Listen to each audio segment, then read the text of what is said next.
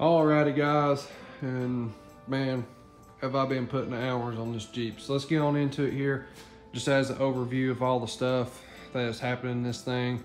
And boy, has this been a long drawn out project, and I'm ready for a customer to come get this thing. So we'll start at the front of the Jeep here and just kind of walk through it of all the things this thing came in for to be done.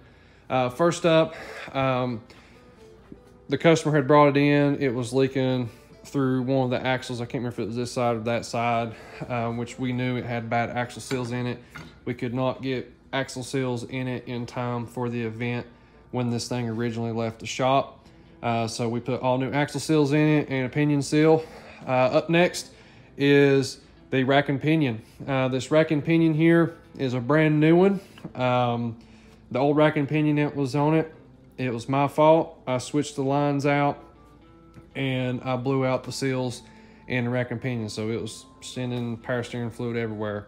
So I was hoping just to get a seal to fix it and couldn't get any seals. So I think that's some of this Chinese stuff these days. So anyways, got a brand new rack and pinion for it, got everything hooked up right, all that's working now.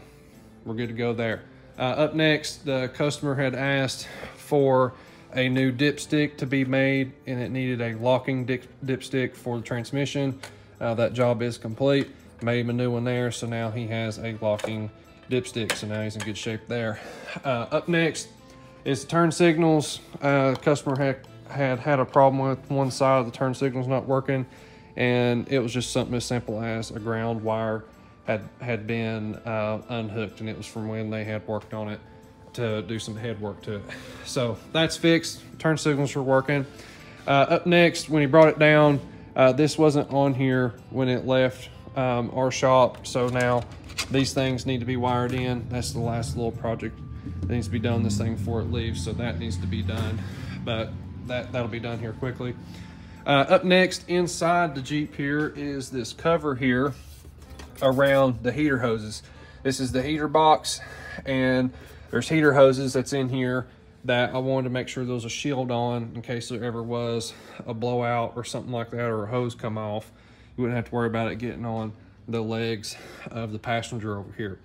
So as you guys can see into the shifter here, the guts of the shifter is open, and boy, am I defeated on this shifter. I've never had this situation happen before this bad, and this shifter has kicked my butt pretty dang bad. So here, let's talk about it, what the problems are. So this is a ratcheting shifter, okay? So how you shift it is you ratchet through the gears, okay? So customer came to us when we originally built this thing, originally built this Jeep, and this was a shifter he had already had, and he wanted to make this thing electric shifted or air shifted. And we brought concerns up about that with using this type of shifter. Now, I didn't know if it could be done or not, because I'd never seen one done before because of the ratcheting mechanism that is on it. So we dug into it, made a really nice, cover and stuff for this existing shifter and stuff, and made all that nice, made the shifter work. But when it come to putting the shifter solenoid on it, it don't work. The shifter solenoid works. We can make it RPM shift. We can make it do the one, the first to second and second to third shift, but this shifter is so stiff because of this spring that's in the ratcheting system, and because this thing works on an arc instead of a straight back and forth, it don't like it. I've made multiple revisions of this bracket here, tried to mount it down at an angle. I've mounted it up high. We put different mounting points here, and time after time after time, this thing still will not shift, and it will not shift consistently. So to me, that means it don't work. And you guys can see all the different shims here I've used. This was stuff to mock up to try to get it to work, and then we'd make all nice billet stuff for it, but it won't work. I've tried and tried. So suggested to the customer, said there's a few shifters that's out there. I suggest getting either a Motion Raceworks billet shifter that's air shifted. The wiring would still work for it. You just hook it up to the solenoid for the air cylinder, or get a precision shifter for it. And so either one of those would work. I'll put pictures up in there of what those are and what I suggest to get, but that's what I suggest to the customer. All right, so moving on from that catastrophe there. Moving on down the line here, the fuel cell is located here in the back of the Jeep. It does have a sending unit in it, and when the Jeep left from here, the sending unit was not hooked up. So I got that programmed into the Smart Dash. That's right there. And now he has a gauge that shows how much fuel level is in it.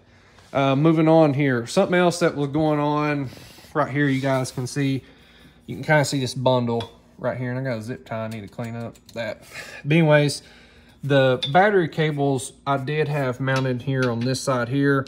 I didn't like that, so I redone all that and got all that stuff bundled up together in really strong bundles, and it's now on the other side of the chassis.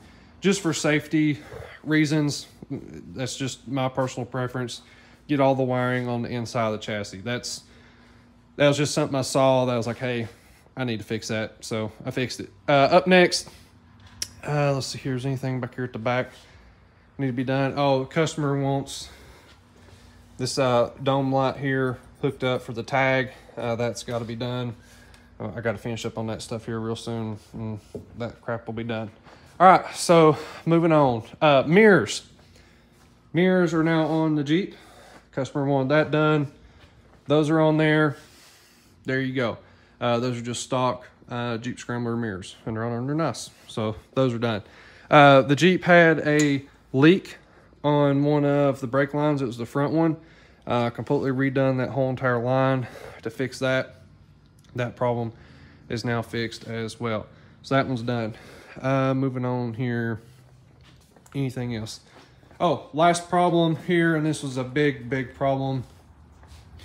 Customer wanted these tires, these big scoops, to be fitted to work on this Jeep, okay? And this is a complex problem right here because of originally, when we built this Jeep, the axles were wider, both the front and the rear, okay? And how you can tell is these brackets right here on the 4-link there, that's kind of how you can tell. See how close it is to right there? Okay, all this stuff got shortened, all right?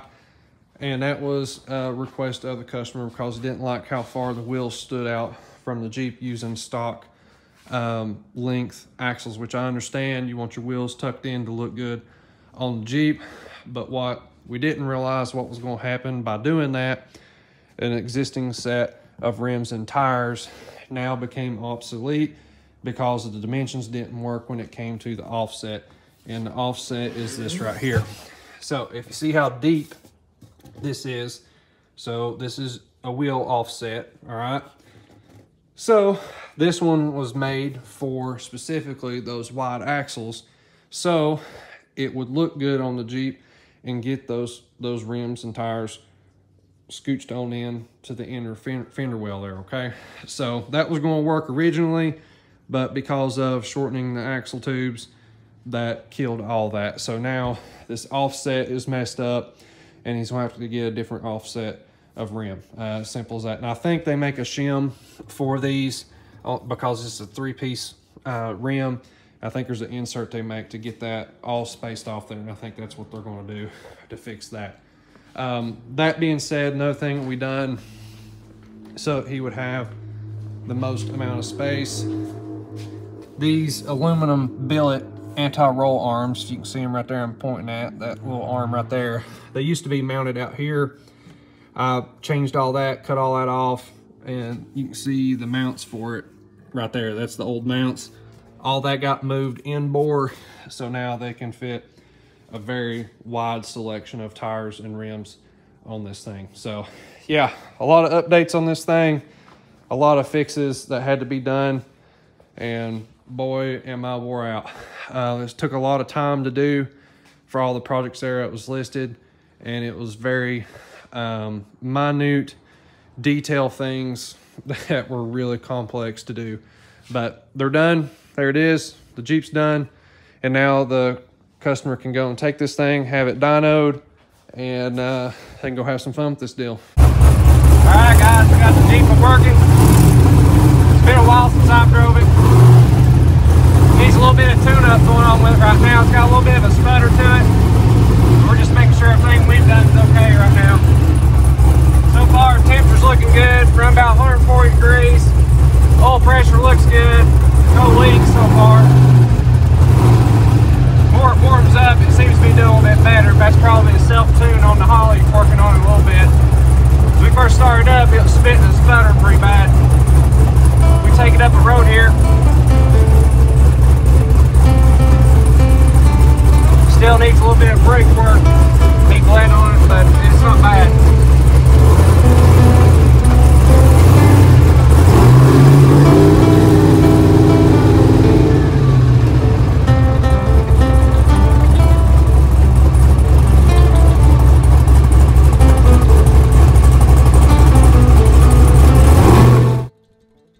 Alright guys and gals, there it is. This thing is ready to go back home. We've got the tail light tag hooked up for that light. We've got the side marker lights hooked up, both front and rear. The customer was having issues out of the headlights. That's fixed, and I'll turn those on so you guys can see that real quick. Right here. Here you guys go. Headlights working. We're in good shape. So yeah, that was the last little bit. It needs to be done there, and this job is complete. Go back here and turn the master kill switch off. Boom. They can come get it, and it can be on its way. We've got a bunch of extra spare parts for the customer to come and get all their stuff, and this thing can go to its home, and they can go dyno it and get this thing running really good. Alrighty guys, we got the thing back in the shop. Big shout out to my wife Hannah for helping me out on bleeding the brakes again on it. We got that fixed. We did test drive it one more time. All that stuff was good. The brakes feel good now, and I'm happy with that. And it's definitely doing a whole lot better. So all those little jobs are done. And now we'll do a little bit of montage here while I'm waiting on the customer to come get it. And we're gonna clean the Jeep up. And yeah, so you guys sit back, enjoy the montage, and let's clean this bad boy up.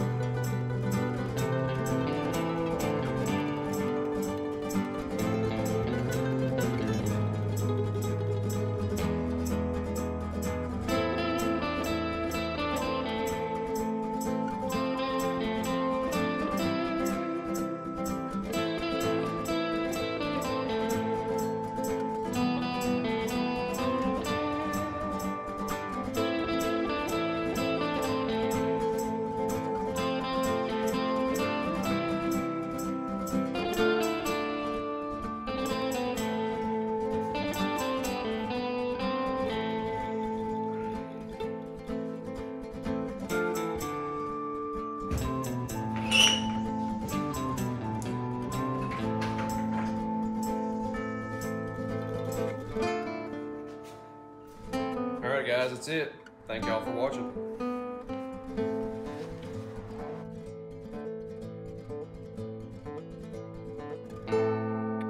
Thank you guys so much for watching. Make sure you are subscribed to the channel.